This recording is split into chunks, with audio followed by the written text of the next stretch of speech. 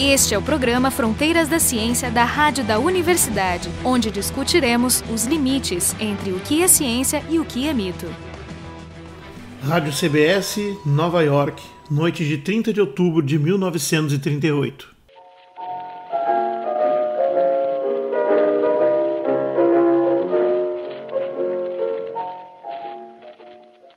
We are bringing you an eyewitness account of what's happening on the Wilmouth Farm, Grover's Mill, New Jersey.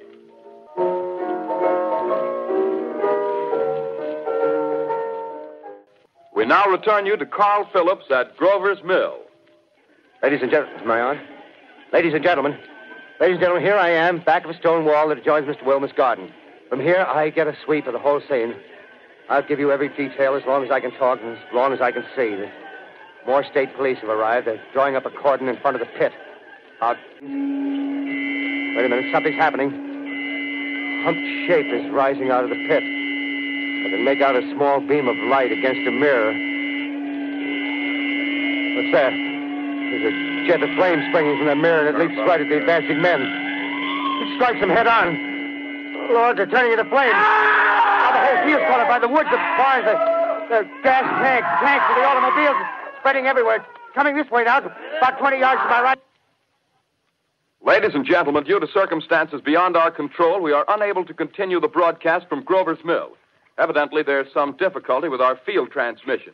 However, we will return to that point at the earliest opportunity.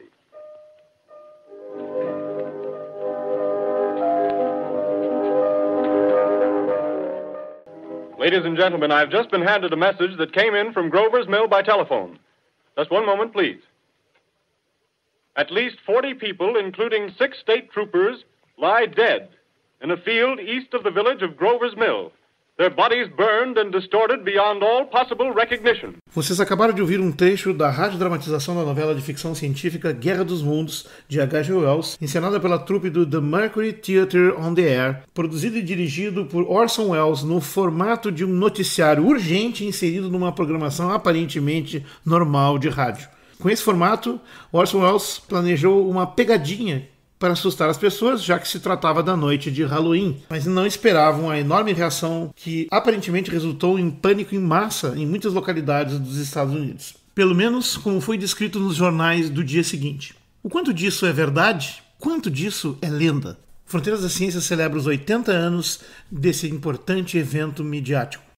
Como nem todo mundo sintonizou no momento que começou, as pessoas não ouviram o aviso inicial de que era uma dramatização. Mais do que isso, né? Porque o show ele parece uma transmissão de rádio sobre coisas reais. A intenção dele era um pouco se afastar das dramatizações normais, que elas têm uma certa, vamos dizer, um certo formato artístico, e mais na direção do que parecia mais ser realidade. E aí houve esse problema, que as pessoas que não pegaram desde o começo o show, não viram a abertura dizendo que era uma dramatização, pensaram que eram realmente transmissões de rádio. E tem que lembrar que tem um certo contexto que esse tipo de mecanismo que ele usou, de usar interrupções, embora já existisse, não era muito comum. As pessoas já estavam condicionadas. Não, mas o ponto é que, como estava na iminência da Segunda Guerra Mundial, a CBS, alguns meses antes, tinha enviado uma equipe para cobrir a crise da invasão da Áustria. E ali, nesse momento, eles começaram a fazer essas interrupções e, embora não fosse novidade, o número de interrupções cresceu muito. Então, virou corriqueiro e as pessoas estavam esperando notícias de última hora transmitidas nesse formato. Ontem eu ouvi toda a transmissão. Ela interrompe ela mesma, ela não está interrompendo uma outra programação da CBS. Ela está interrompendo uma simulação de uma transmissão normal de um baile que estaria acontecendo com uma orquestra. Isso, exatamente. Ela é contínua, apresentação contínua de 55 minutos, inclusive com períodos de silêncio, como se tivesse caído a transmissão. E é tão eficiente esse mecanismo que, se a gente for olhar a estrutura das propagandas hoje, a chamada ela é muito parecida com uma dessas interrupções. Por alguma maneira, a gente para e ouve esse tipo de formato. O Jeferson colocou coisas importantes aqui, que é o contexto psicológico em que esse programa foi ao ar. Programa que o próprio Orson Welles intencionalmente colocou como um experimento,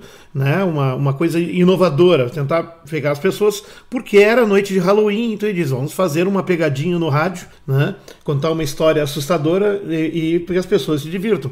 O problema foi que só havia um pequeno aviso no início do programa, e ele, entusiasmado com o andar da gravação, demorou quase 40 minutos para fazer a primeira inserção comercial, vamos dizer assim, que interrompia e dizia, este é uma gravação, uma encenação, não é de verdade e tal, não sei o quê. Curiosamente, os problemas já estavam acontecendo na primeira meia hora de transmissão. Não, é claro, porque a estrutura do programa é que, assim, o começo do programa é um narrador, que deve ser o Pierce. No livro do H.G.Wells, ele tem uma série de narradores. E o que eu notei no programa de rádio é que o começo é parecido com o livro, até as palavras, as frases, e o final é muito parecido com o livro. E esse meio é completamente diferente, que é essa questão de tentar fingir ser uma transmissão ao vivo dos jornalistas, e os jornalistas falando com os militares respondendo, porque tem um momento que os militares eles assumem a transmissão do rádio, como se os jornalistas, como se as rádios comerciais tivessem passado, caso de emergência, do domínio das ondas de rádio para pessoal de proteção de emergência, alguma coisa assim, lei marcial. Ele deu aviso só no início e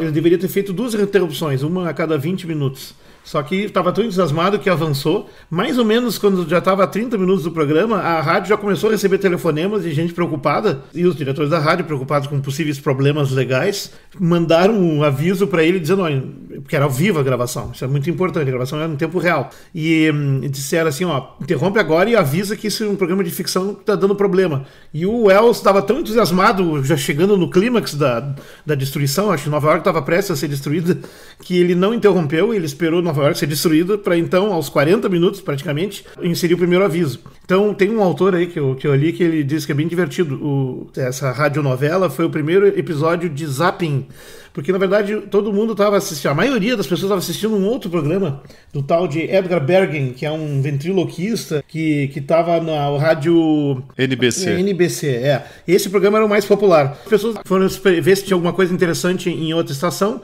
e entraram exatamente depois da explicação, que deixava claro que aquilo era uma dramatização, que era ficção. E aí foram seguindo o drama da história, e reza a lenda que foram muitas pessoas que caíram nisso, e houve então um pânico em massa.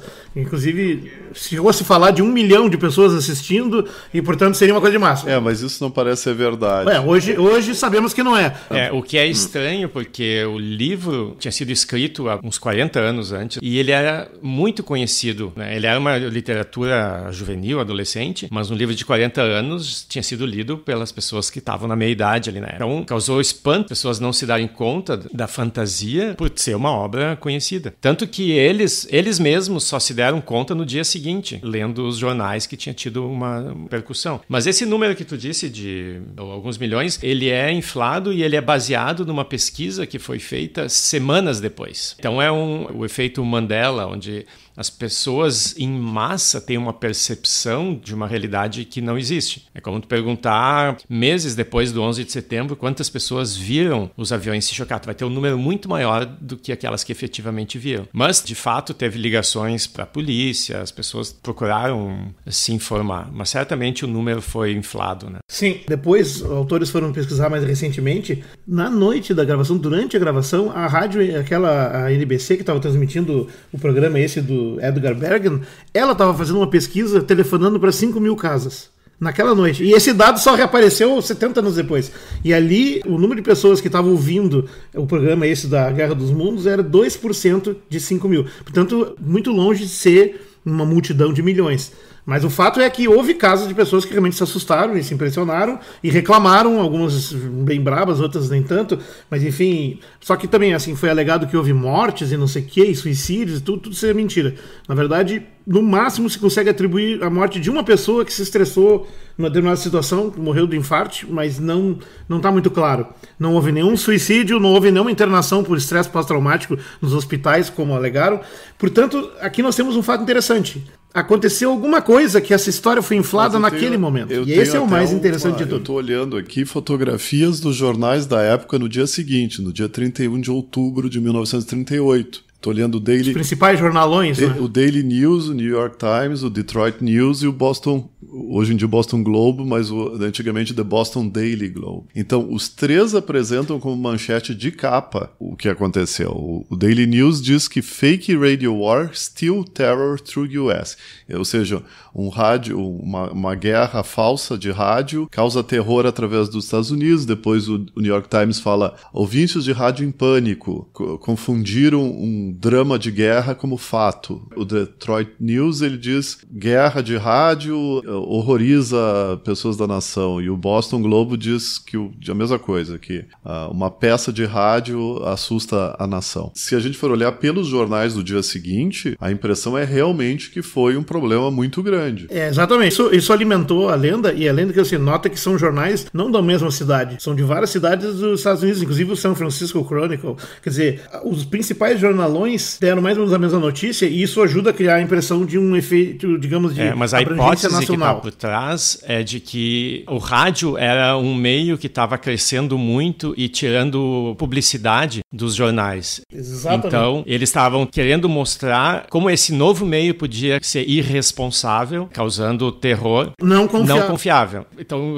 tem algumas pessoas que sugerem que essa inflação de números e as manchetes sensacionalistas foram fabricadas. Tem pelo menos uns 2 documentários que tu acha aí no YouTube que contam, e tem pelo menos uns 2 ou 3 autores importantes que vêm estudando esse episódio na história das comunicações, e o que tu pode ver lá é que isso não é exatamente uma hipótese, essa é uma explicação bastante factual. A questão não era só publicidade, o rádio se tornou muito popular, e as pessoas, como é uma tecnologia nova, há uma tendência que é parecida com o que está acontecendo com a internet hoje, elas tendem a crer mais no que tem no novo formato e menos no anterior, porque o anterior já viram tantos exemplos de situações mentirosas, distorcidas e corrompidas. Então os jornais estavam com uma credibilidade reduzida nesse momento, e aí como deu essa situação de uma falsa notícia massificada que teoricamente teria causado pânico na nação inteira, eles aproveitaram para tripudiar em cima. Então acabou que homogeneizou uma interpretação, foi tipo a desforra dos jornais naquele momento. Mas de qualquer maneira, mesmo que não tivesse ocorrido o pânico, houve uma outra transmissão feita no Equador 11 anos depois, e essa realmente causou danos, mas ela foi feita de maneira diferente. Ela não teve nenhum aviso de que era uma peça. Eles 2 dias antes começaram a publicar nos jornais falsas notícias já falando sobre as explosões na superfície de Marte, etc. Então eles começaram a preparar o terreno. Eles fizeram entrevistas falsas com o prefeito da cidade, tanto que o exército foi investigar. Então as pessoas saíram na rua em pânico, viram mobilização do exército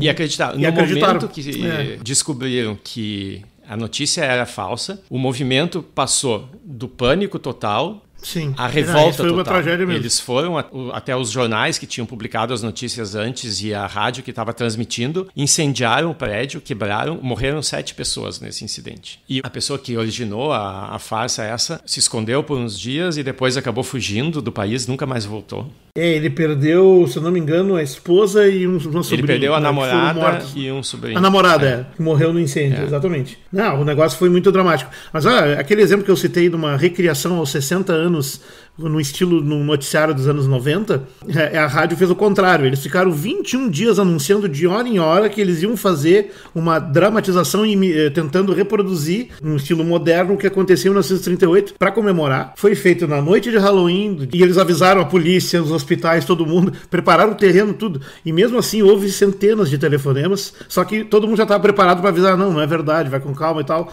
Mas eles conseguiram fazer, digamos, o censo das chamadas e outros, e mesmo com todos os avisos, tem muito mais gente ouvindo agora, né? A quantidade significativa de pessoas se assustou e reagiu de acordo.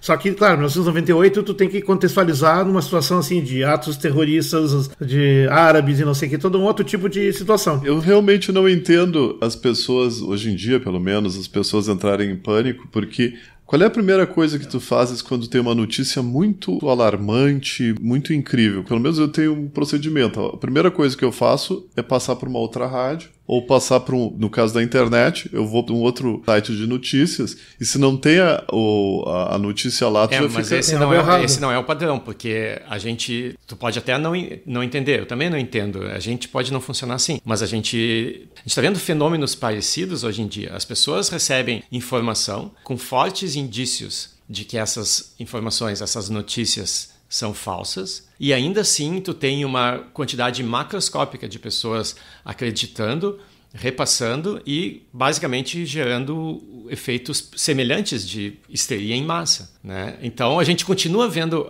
o mesmo fenômeno. Não são alienígenas, né? Mas essencialmente é o mesmo mecanismo. Não, mas é verdade. O que o Jefferson está contando, os exemplos estão aí. Acabou de se encerrar um processo eleitoral aqui nacional e a história das fake news, das notícias falsas que se difundem descontroladamente com consequências de diversas ordens, inclusive eleitorais. Que o rádio naquela região de... não sei se é o nome agora... Grovers Mill. O pessoal que era da região o viu também, porque o rádio pegava lá. Grovers Mill fica a 11 milhas de Princeton. Princeton tem uma universidade importantíssima e eles usaram esse único elemento real da história para quê? Para dar uma credibilidade, porque eles entrevistaram exatamente um cientista, o Pearson, que era um astrônomo da Universidade de Princeton, que ficava ali perto. Ninguém se perguntou como é que foi que ele foi entrevistado no observatório e 4 minutos depois ele foi entrevistado no campo descrevendo o objeto. Ou seja, ele foi teletransportado, né? Mas esses detalhes e ele não foi a única autoridade, o único especialista. Isso também contribuiu para dar credibilidade. Depois os militares, eles assumem a narrativa a partir de um certo momento e ninguém bota em questão. Será que o exército vai estar mentindo? Não pode. Tá vendo nesses episódios recentes aqui de fake news no Brasil e no mundo, é uma situação de vulnerabilidade. Eu acho que a gente está descobrindo agora, finalmente, um problema de psicologia social de massas, que é uma vulnerabilidade humana para certos tipos de boatos e notícias, quando disparados, eles ficam além da capacidade de controle, mesmo que de alguns indivíduos fiquem gritando não pode, não é suficiente. O troço, primeiro tem uma onda de resposta, depois a poeira baixa, mas aí já é tarde demais. Existe uma diferença entre o que a gente tem dos fake news, esses disparados por esses novos aplicativos de mídia social, e uma coisa parecida com o que houve nesse programa de rádio, porque esse programa de rádio foi pensado, foi escrito, bons atores fizeram, ou seja, uma coisa de grande qualidade. Os dos fake news, esses que a gente está recebendo até no episódio dessas eleições, é bem diferente, porque são coisas de muito baixa qualidade, mas em grande quantidade. Então, mesmo que você não leve muito a sério aquele videozinho, aquele meme que você recebeu, ele, de alguma forma, eu acho que vai minando a mensagem. É tudo estereótipos, e isso tu consegue capturar, mesmo que tu não acredite muito no contexto. Realmente, aqui no caso, são, digamos, falsas notícias com um acabamento muito pobre, mas que vencem pela quantidade e pela velocidade. Vamos acrescentar isso. Não dá tempo de respirar e já vem outra. Que esse negócio da velocidade é uma característica dos nossos tempos. No próprio noticiário de televisão já é assim. Como já rapidamente entra na notícia seguinte, não dá tempo também de refletir. É a diferença entre ler a notícia e ouvir ela. Quando tu lê, tu ouve a frase e diz, não, pera, essa frase é errada. E tu nem vai ver a seguinte, tu fica brigando com a primeira. No rádio ou na TV, tu ouve uma frase, duas, aí diz, peraí, tem algo errado. Aí tu já vem a próxima notícia, isso aqui também é legal. Pronto, então teu spam de atenção digamos, desviado rapidamente. Um outro mecanismo que talvez seja importante, por exemplo, eu não sei se hoje em dia uma farsa no mesmo molde da Guerra dos Mundos, que como o Wells fez, se ela teria sucesso, porque como ela é inicialmente baseada no parecer, na confirmação de especialistas, e hoje como a gente vive um período anti-intelectualismo, né, de desacreditar o especialista, vamos ouvir aquele cara, o cara que vem dessa franja da comunidade, né? A gente está dando crédito hoje em dia para pessoas que não fazem parte de consensos. De fato, eu acho que a propagação de notícias falsas hoje, ela não é mais baseada em argumentos de autoridade. Eu acho que é mais como a gente... vocês estavam falando antes, é baseado num efeito quantitativo. A gente recebe tanta informação que alguma passa. Deixa eu só perguntar, desculpa antes, Jorge. A gente tem que lembrar do contexto, isso aí é 38. Eu li em algum lugar que o Adolf Hitler teria até comentado o episódio esse, dizendo que era uma evidência da decadência e corrupção da democracia. O interessante é que o Orson Welles, diz a lenda, ele terminou a gravação ao vivo e ele saiu da rádio, mas já sabendo que estava dando problema, porque diz que a polícia entrou no estúdio, mais ou menos no finalzinho do programa, e através do vitrine lá do estúdio, dá para enxergar os policiais chegando. Diz que o narrador esse que que é o Carl Phillips, ele disse, né, em várias entrevistas, né, nós vimos aquilo lá e vimos, tem um problema, acho que os caras vão nos prender. E na verdade a polícia foi chamada lá pela direção da rádio para proteger ele, porque eles tinham medo que houvesse uma reação da população contra a rádio, que não aconteceu ali naquele momento. Mas o Wells saiu dali e foi pro ensaio de uma outra peça que ia estrear na semana seguinte, passou a noite toda nesse negócio, dormiu 1 hora, 2, e de manhã ele teve que ir correndo na rádio dar uma entrevista, que essa entrevista que ele deu para os jornalistas é muito interessante, tá filmada e ela tá na internet também, né? Eles meio que se desculpando e se sentindo muito mal. Na verdade, é a única filmagem do Orson Welles que eu conheço onde ele tá realmente acabrunhado, tímido e envergonhado, porque normalmente ele é o ego em pessoa. E ele tinha 23 anos de idade, é um negócio impressionante, ele era muito novo. O Orson Welles é uma figura interessante, eu estava lendo sobre um dos biógrafos dele e ele dizia que ele entrevistou muitas pessoas e todas as pessoas que conheciam o Orson Welles, elas estavam todas elas, em geral, muito frustradas com as outras biografias e todas elas sempre dizendo que as outras biografias não conseguiam capturar a pessoa do Wells. Que ele era uma pessoa que era odiado, amado, então ele só causava polarizações. O Wells é um cara muito controverso. O Wells era isso, ele era um cineasta, ele era um diretor de teatro e ator, ele era um rádio speaker, ele era mágico, né? Ele fazia mind reading e não sei o que mais, e era toureiro também. Mas eu citei essa entrevista que ele deu no dia seguinte, porque ele explica, olha, a ideia não é nova, não fui o primeiro a fazer. E de fato, em 1926, na BBC em Londres, eles fizeram o Ronald Knox, é um programa de rádio, ele fez um programa chamado Broadcasting the Barricades, é um programa de notícias com dramatização e tal. Eles narraram um levante popular, um quebra-quebra que teria tomado Londres. Eles narraram isso de forma assim, dramatizada, como se fossem notícias. E deu problema. Tinha explodido o Big Bang, né? Exatamente. Isso em 26. Aí, em 27, a estação de Adelaide, na Austrália, descreve, então, uma invasão da Austrália, né? Usando as mesmas técnicas e também teve reações parecidas.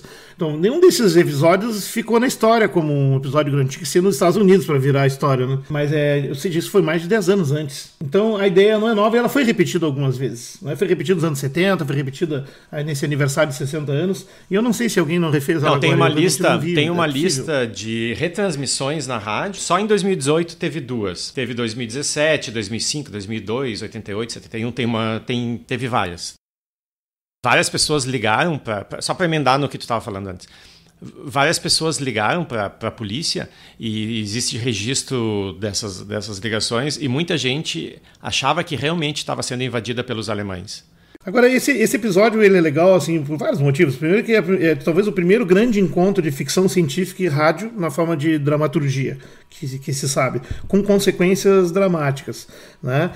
Como diz alguns, é o primeiro caso de zapping. Os caras estavam ouvindo um programa mais popular, estava chato, trocaram para aquilo ali, entraram no momento errado e se assustaram, né? Tem várias coisas interessantes aqui acontecendo, mas e os jornais aproveitaram a oportunidade para dar contra-atacar a credibilidade que a rádio tinha, que estava superando a dos jornais, que tinha enfrentado vários escândalos e tudo mais. Então eles fizeram essa tentativa de pichar, né? O rádio, olha o que fizeram com vocês, enganaram vocês, isso é injusto. Mas o próprio Wells, ele foi muito beneficiado com essa reação, tanto que ele ficou tão famoso que aconteceu 2 coisas. Ele acabou conseguindo ir para Hollywood e em poucos anos, 2, 3 anos, ele conseguiu filmar o maior filme da vida dele, que é considerado um dos maiores filmes de todos os tempos, que é Cidadão Kane. Ele conseguiu os recursos para isso. E o próprio programa de rádio do Mercury Theatre, ele acabou ganhando o patrocínio das sopas Campbell. Inclusive ele trocou de nome, se não me engano é Campbell Showtime, não era mais o Mercury Theatre. Mas não importa, eles estavam pagando, né? Ficaram ricos. Como o Wells foi beneficiado com isso, ele aproveitou e meio que realimentou esse mito. Então ele citava histórias de pessoas, inclusive tem também essas gravações, ele citava histórias de pessoas que viram essa situação. Divertido foi uma festa de alta sociedade que tinha um mordomo que estava servindo e ele voltava para a cozinha e aparentemente ele estava com o rádio ligado. Então ele foi lá, se dirigiu ao chefe dele na festa e disse: senhor, eu não sei se sabe, né, porque ele estava com uma cara assustada, New Jersey caiu. E eu, como assim New Jersey caiu? 1938, né? Aí ele começou a ficar meio assim, isso deve ser mentira, mas onde é que tu viu isso? Eu vi no rádio. Tá. E depois ele voltou mais adiante com mais alguns canapés e aí ele perguntou, tem alguma notícia sobre isso? Aparentemente, o mordomo disse, aparentemente o ataque cobre toda a costa leste. E disse, nossa, o que é? Deve ser um ataque dos comunistas ou dos nazistas, enfim, o que está acontecendo? Né? Aí quando ele voltou mais adiante, você viu uma champanhe e tal, isso é o Wells contando, né? O chefe, o patrão lá perguntou pro mordomo, então, o que está acontecendo? Já disseram isso no rádio? E o mordomo, entre se viu uma champanhe e outra, respondeu naquele aplombo, bem, senhor, eu acredito que é um evento interplanetário. Agora, tu citasse, como é que se faz para ter o espírito crítico para conseguir reagir sozinho a uma falsa notícia?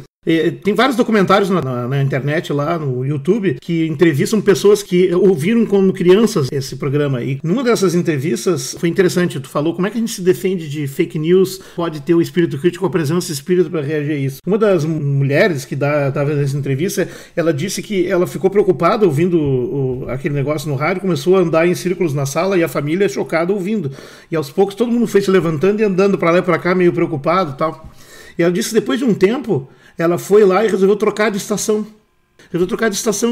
E aí tava tocando musiquinha normal. Aí botou na outra estação, tava um cara falando de esportes, não sei o que. Eu disse, peraí. Ela disse que sentiu na hora, mas tem algo errado aqui. Como é que uma coisa tão grave tá acontecendo e tá todo mundo com musiquinha e tal? Ela sentiu que tinha algo errado, mas ela não conseguiu sozinha reverter o clima na casa. Que as pessoas estavam tomadas por uma interpretação. Então aquela coisa de testar, de verificar, de checar, consiste, no caso do rádio, ele era só testar numa outra estação, se não é a mesma notícia, é porque não é uma coisa nacional e tão grave, porque senão estaria em todas as rádios. E o que a gente faz quando as desgraças estão em todos os canais?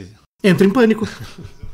Não, mas o exemplo clássico é o 11 de setembro, né? Imagina se você tivesse olhado num canal de notícias, tem as torres gêmeas sendo destruídas por aviões e nos outros não tivesse acontecendo nada. Então você ia acreditar nisso? E sabe que teve uma consequência que eu não sabia também, o Orson Welles contando. Como esse episódio foi atacado pelos jornais, as rádios perderam um pouco a credibilidade nos seus noticiários por um bom tempo. Alguns autores consideram que a era de ouro do rádio, o rádio maravilhoso, acabou naquela noite. Depois vai retomar com o cinema, televisão e tal. Mas diz que quando foi anunciado 3 anos depois, em 1941, o ataque de Pearl Harbor, né, interrompemos essa transmissão para trazer um anúncio. Pearl Harbor foi atacado. E aí descreve que os japoneses, não sei o que e tal, diz que essa notícia saiu e durante várias horas ninguém acreditou. Porque o pessoal ouviu e disse, lá vem eles de novo com mais uma pegadinha. As pessoas ficaram condicionadas a desconfiar de notícias muito sensacionais. Então, quando precisou... É a história daquela criança, que toda aquela história moralista, né? Criança que gosta de... Não, a criança que gosta de fingir que está se afogando. Aí todo mundo vai lá e salva, ela estava só fazendo pegadinha. Um dia ela está se afogando mesmo e ninguém vai lá salvar ela, né? Então, bom... Enfim, nós estamos aqui falando de como a forma como as notícias são veiculadas, o veículo mais moderno e chamativo, como isso aí tudo dribla, né, a capacidade de senso crítico das pessoas e pode ter consequências dramáticas em maior ou menor monta, né, como, por exemplo, pânico em massa ou distorção de informação em massa. Enfim, as consequências geralmente não são boas. Ódio e a gente em ainda massa. não... E ódio em massa, como também é possível, como aconteceu, enfim, no plebiscito do Brexit na Inglaterra, como aconteceu na eleição dos Estados Unidos, e como, de certo modo, está acontecendo também aqui. A gente não está falando tanto da Guerra dos Mundos, né? Eu gosto muito desse livro, eu já ouvi de diversas formas, como audiobook, já li em português, já li em inglês. No final do primeiro parágrafo do livro, ele tem uma frase que eu gosto muito, e agora eu acabei de fazer a tradução dela no Google Translate, que é uma dessas inteligências artificiais que estão funcionando bem, né? E que vai ser talvez o próximo programa de rádio ou de TV que vai fingir algum tipo de destruição humana, vai ser provavelmente não de origem marciana, mas de origem da própria Terra, mas um outro tipo completamente diferente de ser. Antes de acabarem com a gente, elas vão fazer experimentos sociais aí. Isso, não, mas esse é um jeito de acabar, né? Porque os dedos das máquinas são diferentes dos nossos, né? Mas eu vou só ler um pouco do trechinho esse traduzido pelo Google. Eu vou deixar exatamente com a tradução do Google Translate, que ele diz assim, ó, ele conta um pouco do que está acontecendo em Marte, depois ele diz assim: no entanto, do outro lado do abismo do espaço, mentes que são para a nossa mente como as nossas são para as feras que perecem, intelectos vastos, frios e antipáticos, consideravam a Terra com olhos invejosos e lenta e seguramente traçavam seus planos contra nós. Isso é o Google Translate, tá? E para mim é muito interessante porque intelectos vastos, frios e antipáticos são provavelmente os intelectos das inteligências artificiais daqui a alguns 10, 20 anos. No programa de hoje nós passamos em revista um episódio ocorrido há exatos 80 anos atrás, que foi a transmissão da radiodramatização de A Guerra dos Mundos, romance de H.G.Wells, pela troupe de radioteatro de Orson Welles, que teria causado pânico nos Estados Unidos, em consequências muito dramáticas. Vimos que esse episódio não teve, na verdade, um pânico na mesma escala como foi propagandeado, mas ele ilustra perfeitamente vários conceitos em torno da difusão de notícias e a percepção das pessoas. Participamos dessa gravação Marco Idiart e Jeferson Arenzon, do Departamento de Física da URGS, e eu, Jorge Quillfeldt, do Departamento de Biofísica da URGS. O programa Fronteiras da Ciência é um projeto do Instituto de Física da URGS.